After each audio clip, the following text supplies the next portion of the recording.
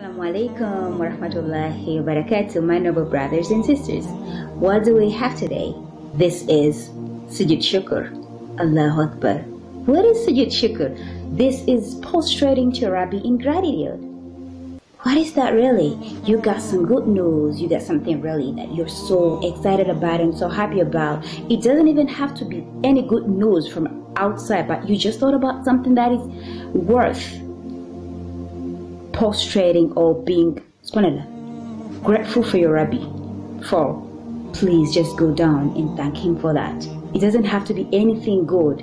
It could even be those things that we really take for granted. Trust me, we have to be thankful to Allah because He promised us that He will always reward us more and He will give us more if we are thankful to Him. You don't need to have any big reasons to be thankful to your Rabbi, but rather just bow down right there. Your life is just enough for you to be thankful to your Rabbi. Do you need wudu to do prostration, to do that prostration? No, you do not necessarily need to have wudu. Well, if you have wudu, well and okay, alhamdulillah. You need to face the Qibla?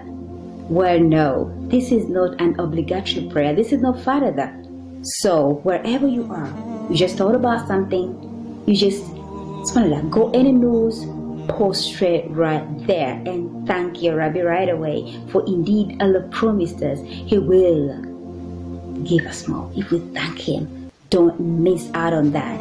This is for you, subhanAllah. Allah does not need us, but we need Allah. That is Sujood Shukur. You don't need wudu. You don't need to know where the Qibla is. Just prostrate to Him and thank Him. And there you go. That is Sujood Shukur. Don't forget to spread the word.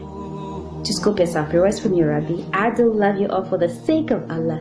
Assalamu alaikum wa rahmatullahi wa barakatuh.